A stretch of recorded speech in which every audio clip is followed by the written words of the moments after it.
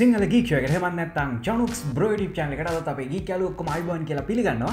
ඉතින් අලුත්ම Android version එක තමයි Android 8.0. එහෙමත් නැත්නම් Android Oreo කියලා කියන්නේ.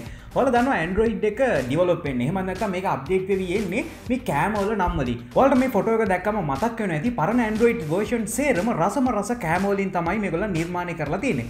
ඉතින් අලුත්ම Android 8.0 මේ Oreo කියන බිස්කට් එකේ නමින් තමයි නම් කරලා තියෙන්නේ. ඉතින් මේ බිස්කට් එක වගේම තමයි Android operating system එකත් ගොඩක් රසවත් විදියට තමයි අපිට බලා ගන්න පුළුවන් වෙන්නේ.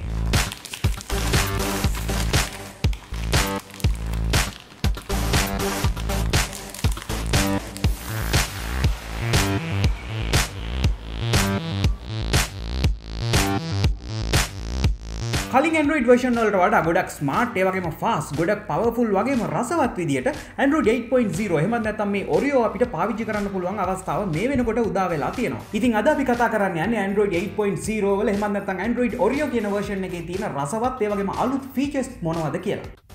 ඉතින් මේ වෙනකොට මගේ Google Pixel XL එකට Android Oreo update එක ඇවිල්ලා තියෙනවා. එහෙම නැත්නම් Android 8.0 update එක ඇවිල්ලා තියෙනවා.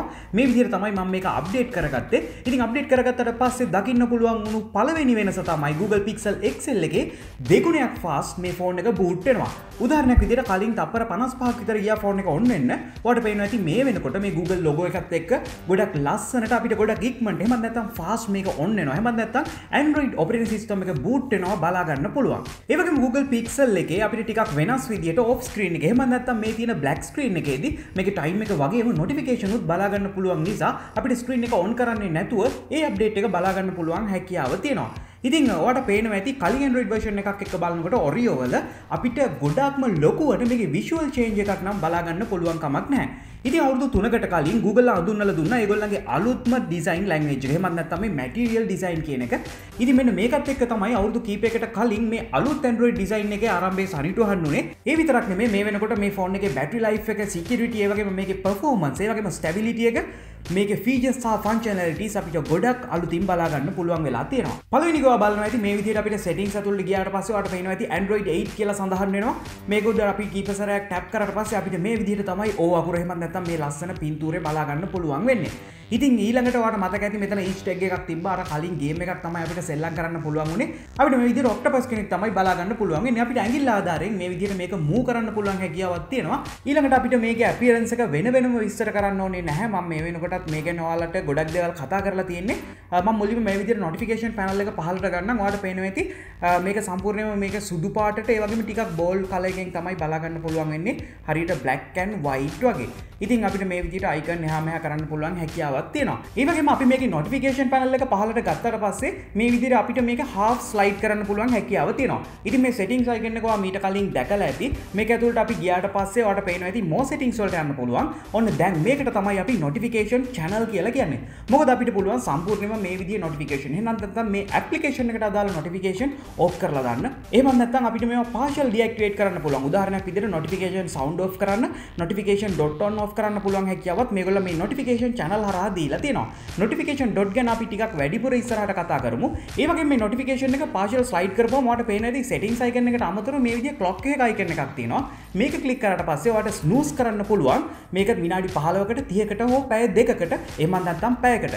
එතකොට මේ අදාළ application එකෙන් ඔයා select කරපු කාලයට ඔයාලට notification එකක් එන්නේ නැහැ. ඉතින් මේක ගොඩක් useful feature එකක් අපි එදිනෙදා වැඩ කරන වෙලාවට.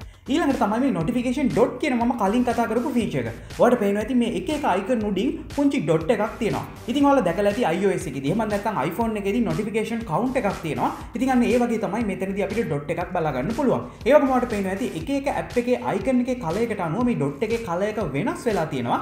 ඇත්තට මේ dot එකකින් කියන්නේ මේ app එකෙන් අපිට notification කීපයක් තියෙනවා කියලා. ඉතින් අපිට notification slide එකේ වගේම අපිට මේ dot එකකිනුත් බලා ගන්න පුළුවන් අපිට තියෙන notification ගැන. ඊළඟට අපි මේ විදිහට මේක උඩ click කරගෙන හිටපුවම මේ notification එක මොකක්ද කියලා බලන්න පුළුවන්. මේවා අපිට slide up කර slide down කර අපිට මාරු කරන්න පුළුවන් හැකියාව එහෙම නැත්නම් notification clear කරන්න පුළුවන් හැකියාවත් මේ වෙනකොට ලැබිලා තියෙනවා. කොහොම වුණත් අපි slide කරලා notification එක අයින් කරාට පස්සේ මෙතනින් මේ dot එක අයින් වෙලා යනවා. ඒත් එක්කම මම මේකේ තියෙන app shortcut ගැන කතා කරන්න ඕනේ. අපිට පුළුවන් මේ විදිහට icon එකක් උඩ click කරගෙන හිටියට පස්සේ මේක යටතේ තියෙන sub icons බලා ගන්න. එහෙම නැත්නම් sub functions විදිහට බලා ගන්න. උදාහරණයක් විදිහට ඔයාලට පේනවා ඇති මේ හැම icon එකකම වගේ අපිට මේ විදිහට අලුත් function එකක් මේ විදිහට open වෙනවා බලා ගන්න පුළුවන්. ඒ විතරක් නෙමෙයි මේකේ විශේෂත්වය. අපි හිතමු ඔයාලා සාමාන්‍යයෙන් ට්වීට් එකක් දාන්න ට්වීට් ඇප් එක ඕපන් කරලා මේකේ new tweet කියන එකට යන්න ඕනේනේ. එහෙම ඕනේ නැහැ. ඔයාලට පුළුවන් මේක ප්‍රෙස් කරන් ඉඳලා මේක ආවට පස්සේ menu එක ඇදලා කෙලින්ම ඔයාගේ desktop එකට එහෙම නැත්නම් home screen එකට ගන්න. මේක click කරලා පස්සේ ඔයාලට පේනවා ඇති කෙලින්ම tweet එකේ tweet කරන function එකට තමයි යන්නේ. ඉතින් මේක ගොඩක් useful. අපිට functions කීපයක් අඩු කරලා එකවර ගොඩක් දේවල් කරගන්න මේක පාවිච්චි කරන්න පුළුවන්. ඊළඟට තමයි picture in picture කියන feature එක. ඔයාලා දැකලා ඇති smart TV එක අපිට එකවර channel දෙකක් බලන්න පුළුවන්. ඒ වගේම එක channel එකක් move කරන්න පුළුවන් හැකියාවක් තියෙනවා. ඉතින් දැන් Android screen එකෙත් අපිට පුළුවන් වීඩියෝ එකක් බලන ගමන් අපි කරන අනිත් දේවල් කරන්න ඇත්තටම ඔයාලට පුළුවන් VLC play එකේ එහෙම නැත්නම් YouTube වීඩියෝ එකක් මේ විදිහට බලන ගමන් ඒක move කරන ගමන් වෙනත් දේවල් කරන්න play කරන්න pause කරන්න. ඒ වගේම අපි හැමෝම පාවිච්චි කරන YouTube app එකේදී මේක මේ විදිහට වැඩ කරන්නේ නැහැ. අපි YouTube Red කියන service එක පාවිච්චි කරනවා නම් විතරයි දැනට මේක කරන්න පුළුවන්. ඉතින් අපි බලාපොරොත්තු වෙමු ඉස්සරහදී අනිත් YouTube එකටත් මේක ලැබෙයි කියලා. ඊළඟට තමයි අලුත් emoji එක. ඔයාලා මතක ඇති ගොඩක් අය Android වල තිබුණු default emoji වලට කැමති වෙලා තිබුණේ නැහැ. මොකද අනිත් හැමෝම emoji එක වගේ තිබුණාට Android එකේ emoji වෙනස් වෙලා තමයි තිබුණේ. ඉතින් ඔන්න Android ලා එක තේරුම් අරගෙන ඒගොල්ලත් common විදියට අනිත් හැමෝම use කරලා තියෙන විදියට ගොඩක් ලස්සන round emoji set එක ආයෙත් මේකට add කරලා තියෙනවා. ඒ වගේම තමයි adaptive icon කියන feature එක. මේක ගොඩක් වෙලාවට app developers ලාට තමයි උදව් වෙන්නේ. අපි පාවිච්චි කරන theme එක අනුව මේ විදියට app එකේ appearance එක වෙනස් කරන්න පුළුවන් හැකියාවත් මේ වෙනකොට stock Android වලට ඇවිල්ලා තියෙනවා. ඊළඟට තමයි ගොඩක් useful smart text selection කියන feature එක. අපි මොකක් හරි browser එකේ ඉන්නකොට එහෙම නැත්නම් chat එකක මොකක් හරි text එකක් select කරනකොට මේ select කරේ මොකක්ද කියලා automatically identify කරගන්න Android 8.0 වලට දැන් හැකියාව තියෙනවා. උදාහරණයක් විදිහට මේ විදිහට select කරාම මේක address එකක් නම් මේක open කරන්න ඕනේ Google Map එකෙන් කියන හැකියාව Google ලට predict කරන්න පුළුවන්. ඒ වගේම අපි මේ විදිහට double tap කරාම මේක phone number එකක් සම්පූර්ණ phone number එක select කරගන්නත් ඒ වගේම මේක phone එක එහෙම නැත්නම් Viber එක WhatsApp හරහා open කරන්න පුළුවන් හැකියාවත් මේකට ඇවිල්ලා තියෙනවා. ඒ විදිහම අපි double tap කරොත් email එකක් උඩ මේක email එකක් කියලා identify කරගන්නත් ඒ වගේම මේක අපේ Gmail app එක එහෙම නැත්නම් email app එකක් කරා open කරන්න ඕනේ කියලා මෙයාට predict කරන්න පුළුවන්. ඉතින් ඒක ගොඩක් useful feature එකක්. මම කලින් explain කරා වගේම අපි highlight කරන ඕනම එකක් මෙයා identify කරගන්නත් ඒකට specific වුණු application එක හරහා open කරන්නත් දැන් හැකියාව තියෙනවා. ඉතින් අපිට ගොඩක් වෙලාවට application එකක් download කරන්නේ නැතුව මේකේ පාවිච්චි කරන්න පුළුවන් හැකියාවක් තියෙනවා. හරියට නිකන් අපි website එකකට ගියා වගේ. එහෙමත් නැත්නම් smart website එකකට ගියා වගේ තමයි අපිට feel වෙන්නේ. ඉතින් ගොඩක් වෙලාවට අපිට නිතරම පාවිච්චි නොවන application එකක් මේ විදිහට instant apps විදිහට පාවිච්චි කරන්න පුළුවන්. අපිට මේක settings වලට ගිහිල්ලා enable කරන්න පුළුවන් හැකියාවත් මේ වෙනකොට Google ලක් දීලා තියෙනවා. ඉතින් try කරලා බලන්න instant apps වැඩ කරන්නේ වගේ Android එකේ කොහොමද කියලා. ඔයා computer එකෙන් හරි phone එකෙන් හරි ගොඩක් වෙලාවට website එක හරහා මොනවට හරි log වෙනකොට නිතරම password එක type කරන්න වෙන එකට ඔයා ගොඩක් අකමැති. ඉතින් ඒ නිසා auto fill කියන එක ඔයා පාවිච්චි කරනවා ඇති. එතකොට අපිට තියෙන්නේ අපේ username එක select කරපු ගමන් automatically අපේ password එක මේකේ save වෙලා තියෙනවා. ඉතින් මෙන්න මේ feature එක මේ වෙනකොට Android native application වලට දීලා තියෙනවා. ගොඩක් වෙලාවට මේක අපි third party application එකක් app එකක් කරා කරාට ඕනේ දැන් අපිට Android 8.0 වල ඉඳගෙන මේක phone එකේ inbuilt service එකක් විදිහට බලා ගන්න පුළුවන්. උදාහරණයක් විදිහට අපිට පුළුවන් මේ විදිහට අපේ application එක open කරලා අපේ username එක select කරාට පස්සේ අර web browser එකේ වගේ automatically password එක select කරන්න.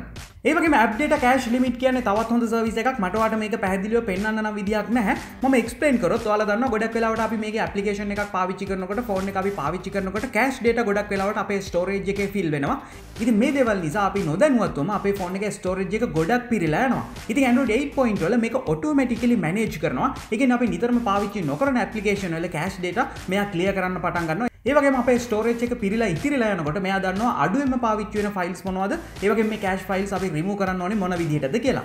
ඒ වගේම අපිට මේක කොහෙවත් බලා ගන්න පුළුවන් කමක් නැහැ. සම්පූර්ණයෙන්ම මේ process එක background එකෙන් තමයි සිද්ධ වෙන්නේ. ඊළඟට තමයි අපේ phone එකේ data රැක ගන්න වගේම මේකේ battery drain එකත් ඉතුරු කර ගන්න පුළුවන් විදිහට මේ automatically Wi-Fi වලට connect වෙන්න පහසුකමක් දීලා තියෙනවා. අපිට පුළුවන් internet යටතේ Wi-Fi settings වලට ගිහිල්ලා මේකේ preference ඇතුළට ගියාට පස්සේ turn on Wi-Fi automatically කියන option එක on කරන්න. ඉතින් මේකෙදි වෙන්නේ ඔයා සාමාන්‍යයෙන් data on කරගෙන නම් ඉන්නේ ඔයා trusted තැනකට ගියාම. එහෙම නැත්නම් ඔයාගේ library එකට, ඔයාගේ campus එකට, ඔයාගේ ගෙදර Wi-Fi එක ඔයාට phone එකට අහු වෙනවා නම් automatically phone එකට හැකියාවක් තියෙනවා ඔයාගේ Wi-Fi එකට connect වෙන්න. ඒ වගේම Android 8 වල අපි බලාපොරොත්තු වුණු විදිහටම battery එක තව දුරටත් optimize කරලා තියෙනවා මේ hardware එක හොඳට වැඩ කරන්න.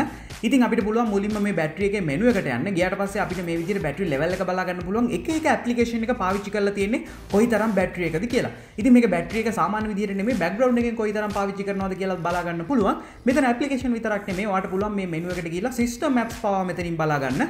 ඉතින් ඒක වෙන වෙනම තියෙන්නේ නොදන්න කෙනෙක්ට නම් ඔන්න පුංචි ටිප් එකක්. ඒ වගේම ඔන්න ස්ටොක් Android වල අපිට මේ විදිහට බැටරි එකේ percentage එක enable disable කරන්න පුළුවන් හැකියාවක් දීලා තියෙනවා. අපේ ෆෝන් එකට හදිසියෙ කරදරයක් සිද්ධ වුණොත් මේ rescue party කියන feature එක අපිට සාමාන්‍යයෙන් වැදගත් වෙනවා. ඔයාලා දන්නවා ගොඩක් වෙලාවට එක දිගට අපේ මොනවා හරි දේවල් crash වෙනවා නම් එහෙම නැත්නම් boot loop එකක් වගේ ෆෝන් එක restart වෙනවා නම් app එකක් restart වෙනවා නම් crash වෙනවා නම් Android 8.1 එක හරහා මේක identify කරගන්න හැකියාව තියෙනවා. ඉතින් මේකේ OS එක automatically මේ problem එක අඳුරගෙන මේක solve කරන්න පුළුවන් හැකියාව ඇවිල්ලා තියෙනවා. ඒ විතරක් නෙමෙයි මේක තව දුරටත් මෙහෙම වෙනවා නම් මේ ෆෝන් එකට හැකියාව තියෙනවා මේ ෆෝන් එක reset කරන්නද කියලා ඔයාගෙන් අහන්න.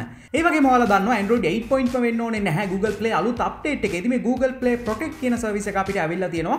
Play Store එකේ තියෙන හැම application එකක්ම දිනපතා මේ විදිහට මේකේ තියෙන virus තියෙනවද මේකේ අඩුපාඩු තියෙනවද මේකේ තියෙන issues මොනවද වගේ දේවල් scan කරලා හරිම දේ අපේ ෆෝන් එකට දෙන්න තමයි මේ application එක මේගොල්ලෝ මේ විදිහට improve කරලා තියෙන්නේ. අතම Android 8.1 එකත් එක්ක තමයි මේක ඇවිල්ලා තියෙන්නේ. නමුත් මේ වෙනකොට Google Play එක update කරලා තියෙන හැමෝටම මේ service එක ගන්න පුළුවන්. ඉතින් ඉදිරියට අපිට 100%ක්ම වෙනත් antivirus පාවිච්චි කරන්නේ නැතුව මේකේ Android වලින්ම automatically virus වලින් ආරක්ෂා වෙන විදිහට application අපිට install කරගන්න පුළුවන් පහසුකම තියෙනවා. ඒ වගේම මේ ෆෝන් එක වැඩ කරගෙන යනකොට ඔයාලට අනිවාර්යෙන් highlight වෙලා පේන්නේ නැති මේකේ menu එකේ ගොඩක් short විදිහට නිර්මාණය කරලා තියෙනවා. කලින් තිබුණා වගේ අපි එකක් ඇතුළට ගියාම ආයේ back වෙන්න වෙනම slide එකක් නැහැ. ඔයාලට පේනවා ඇති හැම එකක්ම හැම විදිහටම category wise තමයි තියෙන්නේ. ඉතින් එක එක දේවල් අපිට ලේසියෙන්ම identify කරගන්න විදිහට නිවැරදිම category එකකට දාලා තියෙනවා. මේක ගොඩක් useful feature එකක්. ඉතින් ඒ නිසා අපිට කරදර වෙන්නේ නැතුව search එකක් දාලා එහෙම නැත්නම් category එකක් ඇතුළට ගිහිල්ලා අපිට අවශ්‍ය feature එක option එක හොයාගන්න පුළුවන්. ඒ වගේම අපි file manager ඇතුළට ගියාට පස්සේ අපිට third party application එකක් නැතුව මේ විදිහට මේකේ files access කරන්න දීලා තියෙන එක නම් ගොඩක් වාසිදායක දෙයක්. ඒ වගේම ඔයාලට පේනවා ඇති ගොඩක් folders ඇතුළට අපිට මේ විදිහට යන්න පුළුවන් පහසුකම තියෙනවා. ඒ වගේම මේ දේවල් අපිට move කරන්න, view කරන්න, delete කරන්න, open කරන්න හැකියාවක් මේක හරහා අපිට ලැබිලා තියෙනවා. ඉතින් දැන් ඔයාලට idea එකක් ගන්න පුළුවන් ඇති Android 8 වල එහෙම නැත්නම් Android Oreo වල තියෙන special features මොනවද? අපේ Android phone එකකට අලුතෙන් එන features මොනවද කියලා. ඒ වගේම ඊළඟට මම ඔයාලා දන්නවා අහන ප්‍රශ්නේ තමයි ඔයාගේ phone එකට Android Oreo එහෙම නැත්නම් Android 8.0 එනවද? එනවනම් එන්නේ කවක්ද කියලා. ඉතින් මේ list එක බැලුවම ඔයාගේ phone එකටත් Android 8.0 Oreo එනවද කියලා ඔයාලට බලා ගන්න පුළුවන් වෙයි.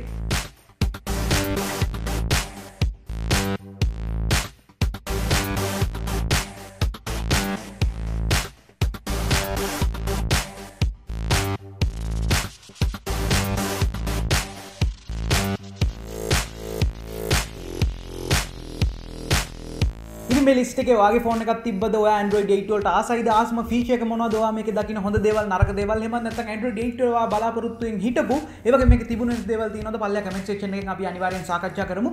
ඔයාලට මොනවා හරි ප්‍රශ්න තියෙනවා නම් ඒ දේවල් පල්ලෙහා කමෙන්ට් සෙක්ෂන් එකෙන් දාන්න. ඉස්සරහ වීඩියෝ එකේදී මට ගොඩක් වැදගත් වෙයි ඔයාලට වීඩියෝ එකක් අරගෙන එනකොට. ඉතින් මේ වගේ දේවල් මම තවත් කතා කරන්න බලාපොරොත්තු වෙනවා ඉස්සරහට. ඉතින් ඒ නිසා අනිවාර්යෙන් පල්ලෙහා තියෙන රතු පාට subscribe button එක click කරන්න අමතක කරන්න එපා. මේ වගේ දේවල් තවත් බලන්න කැමති නම් ඔයාලට පුළුවන් YouTube එකට ගිහලා Chanux bro කියලා search කරලා මගේ videos ටික ඔක්කොම බලන්න. මේ තියෙන මගේ social media මම like කරන්න follow කරන්න සිංහලෙම tech education update ඔයාගාවට ගෙන්න ගන්න. ඉතින් අද සිංහල geek chat එක විතරට ඔයාලට ගොඩක් සුදුසු සිංහල geek show එකෙන් අලුත් දේවල් ගොඩක් කරන් ඉක්මනට හම්බෙමු.